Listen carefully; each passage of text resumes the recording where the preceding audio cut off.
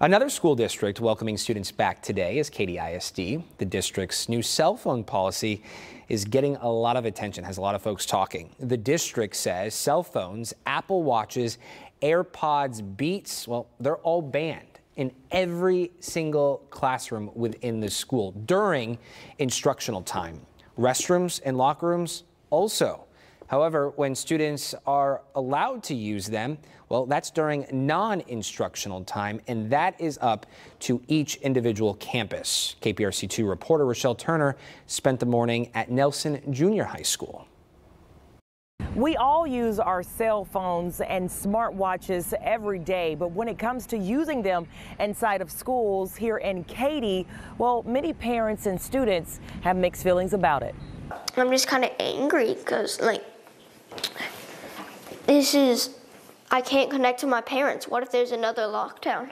That's reaction from one Katy ISD student after learning cell phones and other devices will not be allowed at his elementary school. I think we should be able to have Apple Watches and cell phones and stuff as long as we don't use them, just because it's helpful having an Apple Watch on your wrist because you never know when you're going to need it. He and his sister are a little puzzled out of place because they feel like their devices are part of their life. Their mom, Leah Richards, is against the policy. I think that the policy neglects the parent's ability to decide what's best for their child. It cuts off communication in a way that I think most people are a bit nervous about, or maybe not most, but a lot of parents are nervous about. According to the district, elementary students are not allowed to use devices in non-instructional areas. Junior high students can use devices during lunch, but not during passing periods.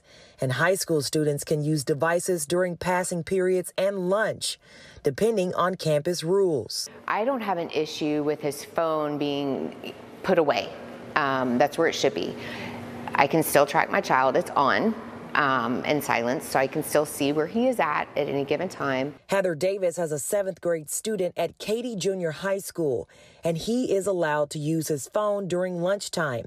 Davis has confidence in the district's new policy. And I do believe firmly that in case of an emergency, which is my other concern, that my child will be allowed to use his phone.